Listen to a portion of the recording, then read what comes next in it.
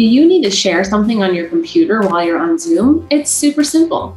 Hi, Taylor here at Financial Potion, where video is your financial potion. And to never miss out on a video, please make sure you subscribe to our channel and then click on that bell so you're notified every Friday at 5 p.m. Arizona time that a new video has been uploaded. For one-to-one training or just to support our content, please click above and connect with us on our Patreon page. When you look at your bottom toolbar, you'll see that one of the options is to share screen. When you click on that button, you'll see that the first option is your entire screen. And very rarely do you want to truly share your entire screen. People don't need to see your desktop.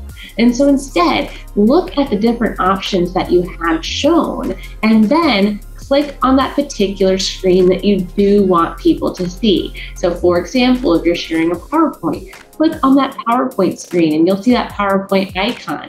If you're trying to show something on a web page, then select that actual web page and go there. Then once you have selected the screen that you do want to show, click on share, and then you're able to share your screen.